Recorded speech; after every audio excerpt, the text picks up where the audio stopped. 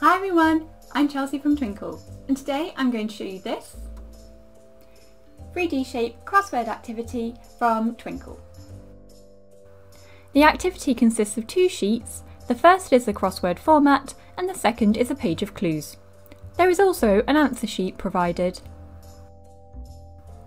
Learners should read the clues to identify the 3D shape being described before adding it to the crossword format.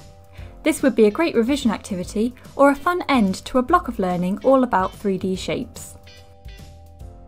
To extend, why not challenge your learners to create a 3D shaped crossword of their own?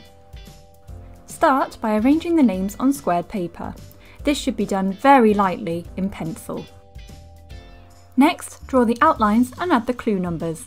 Remember to tell children that the number goes at the start of each new word and they start numbering from the top of the page, moving down row by row.